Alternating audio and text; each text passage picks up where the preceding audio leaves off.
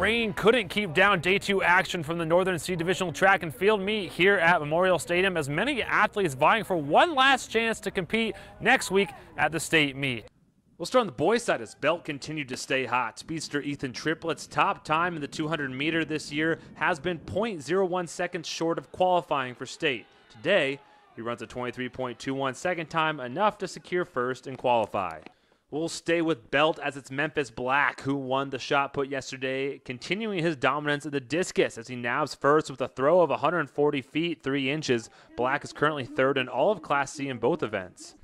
State's best high jumper in Class C, Chinook's Toby Niederrigger in a jump off with win at grass range Jace Dunkel, no problem. He wins it with a height of 6'2".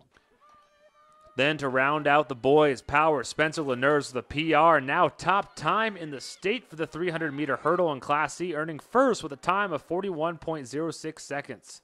Belt boys go on to win big with 139 points. Now to the girls. Another day means another meet record broken by Belt's Lindsey Paulson as she breaks a 1,600-meter record with a time of 5 minutes and 9.02 seconds.